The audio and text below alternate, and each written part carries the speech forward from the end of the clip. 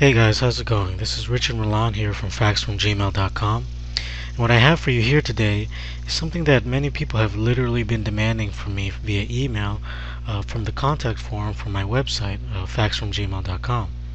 That's a step-by-step guide on how to fax from your Gmail, which is literally very easy. You are literally going to be able to watch this video and then sign up for a fax service and start faxing from your Gmail account or any mobile device, from your computer, Mac, Windows, it doesn't matter, in just a matter of minutes. It's very simple, and it seems to be something that you guys are really demanding from me, so I really want to provide a video that helps you learn how to do it step by step. It's very easy, and here it is. So to start, you have to go to your Gmail account. If you don't have one, sign up, it's free. And after you sign up with an online fax service, which is easy, I'll get to that in a moment, all you do is open up a new email, and this is where the magic begins. In the to area, you're going to put the fax number that you're sending to. So say the area code, New York area code 914, and then the number, just make up a fictitious number. Okay. I don't know if I have too many numbers in there, but it doesn't matter, it's just fake.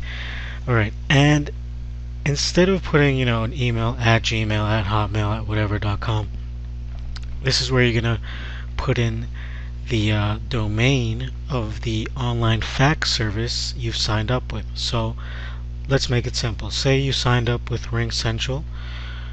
They'll send you an email with this information just in case. You're going to put at rcfax.com. Simple as that.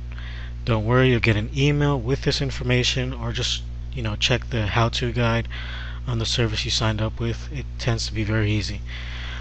So for Ring Central, it's rcfax.com. So what this does is when you send the email to rcfax.com, Ring Central receives this email, they turn it into a fax, and they send it over to the fax number that you're sending to. You don't have to do anything, just click send and you're done. So in the subject, you're going to put the subject of your email, say I don't know, important letter to HR department. Sorry for my bad spelling, it doesn't matter. Okay, and then in the message area you can put any message you like. Please read this ASAP. And then you can make any attachments. You can make attachments. It can be a PDF, it can be a Word document, it can be an image. It doesn't matter. Most companies accept a variety of attachments that you can use. So this is very easy. And once you make any attachments, check everything, make sure your number's right. Just click send, and that's it. You're done. You don't have to worry about anything. It's already being sent. And going back to the services that you may want to consider, I went ahead and did all the research for you. You're welcome. And here on the site faxfromgmail.com, you can scroll down and you'll see the best Gmail fax services of 2013. It's easy. You can sign up for these for free. I'll repeat that. You can do this for free for up to 30 days. Okay, so you don't have to pay anything. You will have to insert your credit card, but just be sure to cancel before your 30-day trial is over in case you don't want to continue with the service.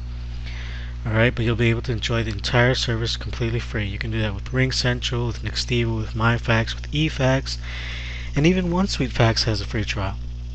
Alright, so each service is different depending on what type of faxing need you have.